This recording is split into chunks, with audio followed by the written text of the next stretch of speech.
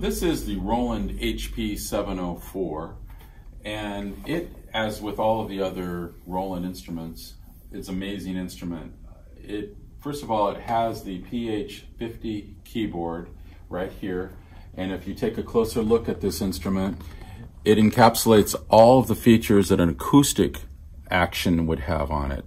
The action is all the keys and the working mechanisms that enable you to strike the string with the hammer. And if you notice, when I press on the key, the hammer comes up just like an acoustic piano. And here's the fulcrum point. So this works conceptually the same as an acoustic piano. It has double escapement on it, which allows for more power, which if I push it just barely and then push a little bit more, it allows for more power. And what that means for a pianist is more expression, more dynamics. I can go from very soft to very loud very quickly, and it reacts to me as an acoustic piano would. And I want you to hear the acoustic piano. This is a concert piano.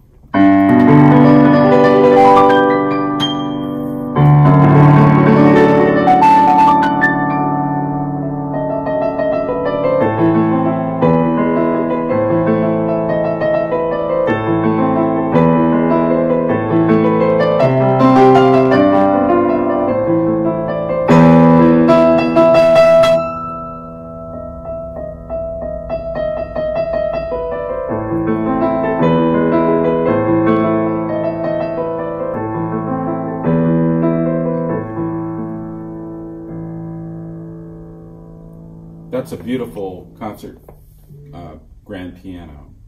Now, it has other pianos, voices on it, and if you look right over here, I have ballad piano. I have a mellow piano.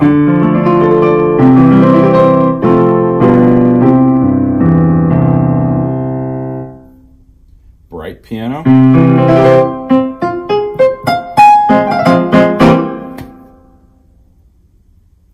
And then I have an array of other voices over here with, on this particular one where it says other, it opens up a whole window of opportunity for other sounds. And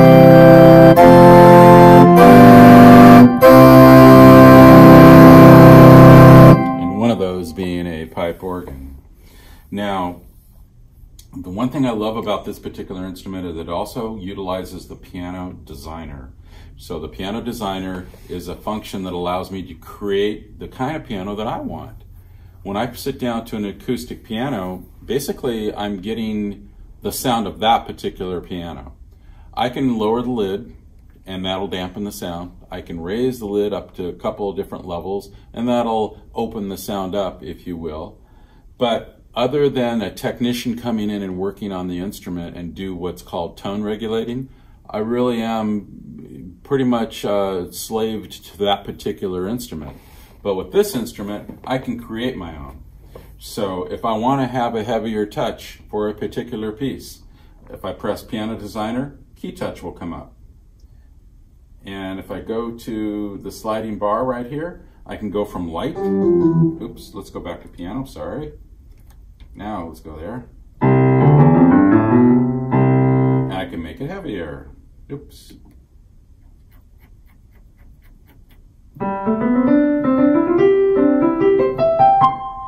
Now, one of the things I also love about this particular function on the key touch is that when you make a heavier touch on your instrument, the sound in your mind on an acoustic piano will interpret it as being somewhat mellow. And if I play on an acoustic piano that has a light touch, the sound in my brain will be interpreted as being very bright. And they encapsulate that on this particular instrument. So that's why you notice a difference in sound between heavy versus light. And I can actually feel a difference in the keyboard, so it is amazing. Now let's go to ambiance. If I want a nice rich ambiance versus very plain.